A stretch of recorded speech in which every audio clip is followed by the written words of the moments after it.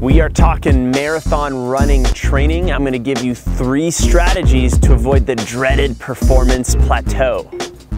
Now, what is that performance plateau? Well, it's that time in your marathon running where all of a sudden your running feels really stagnant. It's not improving anymore. Maybe that first, second, even third marathon, or even applying to half marathon, or really any runner, you started to see those improvements. Well, what happened is that all the low-hanging fruit has been plucked, your running has started to level off, and you've even noticed that your running has started to drop a little bit, and it can be a frustrating place to be. But it is not a place you'll be forever, and in fact, there are some pretty easy fixes which I'm going to talk about today. A lot of it boils down to your ability to mix up your training and give your body that varied stimulus that is going to foster and create those improvements that's going to get you running faster again. I'm going to go through those 3 different things depending on being in the beginning phase or the pre-phase of your marathon, the middle aspect of your marathon training, and finally what you can do and the end part of your marathon training as well.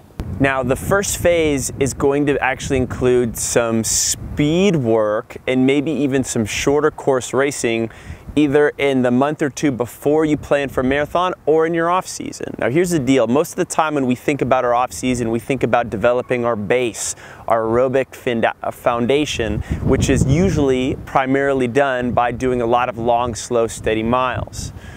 That works, except when your marathon training includes a long, slow, steady miles. So if you do a lot of long, slow, steady miles in your training for the marathon, and then you're doing all that on the outside, everything is the same, and that's where you get that stagnant set.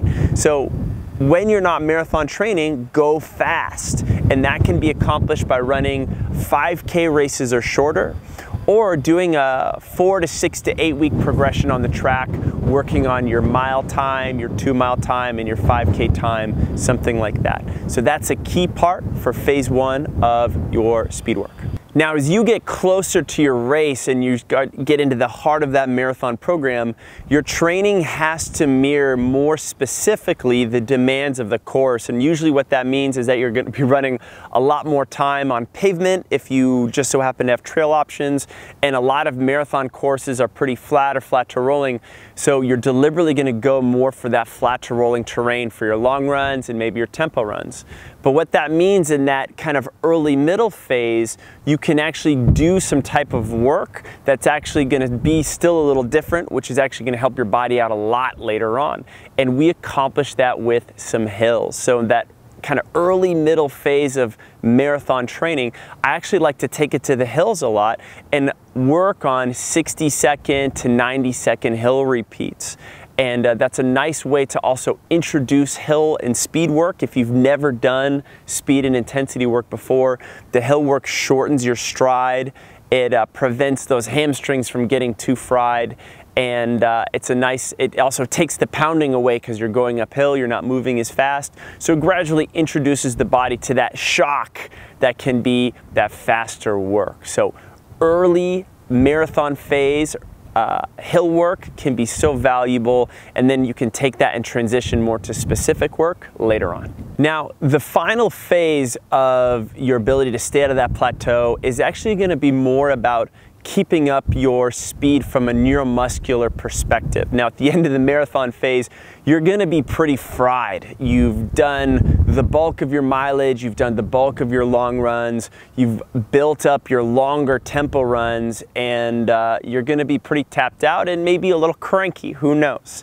So it's really important once a week, usually maybe at the end of your tempo runs or even your long runs, to add a real short set of speed work just to get the body used to running fast again. And one of the best things you could do is actually take the shoes off if you have access, run on a soccer field or a football field, anything that's free and clear, and do some strides, right? Which is basically, you start at a 5K pace and you build up to a sprint for about 50 meters, and you could stretch it to as far as 100 meters. But the key thing is that you start running with really good form, you wind it up as much as it feels good to wind it up, and then you walk all the way back. So all of a sudden you're working for one aspect and you're probably resting for 3 or 4 aspects. So it's not challenging on you from a fitness perspective, but it's really good for running form,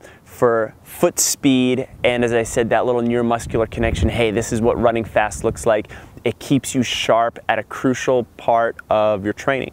So there you have it. You got your 3 phases, and you follow these 3 phases, you add them in, you will continue to build speed and strength as you get ready for your marathons, and you will avoid those plateaus. That is it on our video on marathon running training. I hope you liked these strategies to stay out of that marathon plateau, that speed plateau. And if you like this, go ahead and let me know. Hit that like button down below. Do you have any comments or questions on some of the workouts that I provided? Or do you have any requests for future videos you'd like to see from me? Go ahead and hit us up in the comments section down below. And mostly, definitely subscribe to our channel, The Run Experience. We've got so many great videos coming out all the time on run workouts, as well as strength exercises, injury prevention work, running technique, you name it, we got it. Definitely hit that subscribe button. And you know, if you are really wanting to dig a little bit deeper into your marathon training, well, we have a free comprehensive marathon guide that's downloadable. We want to give it to you. The way we can give it to you is this. All you need to do is click on this link in this video up here. If you so happen to be on a mobile device, we got you covered in the description with a link down there too. And if you click either link, it's going to take you to a little web page. And once you're there, all you need to do is enter in your name and your email address, and then I'll be able to personally email you your downloadable guide. You'll love it. So enjoy that. And once again, thanks so much for watching the video. We'll catch you in the next one.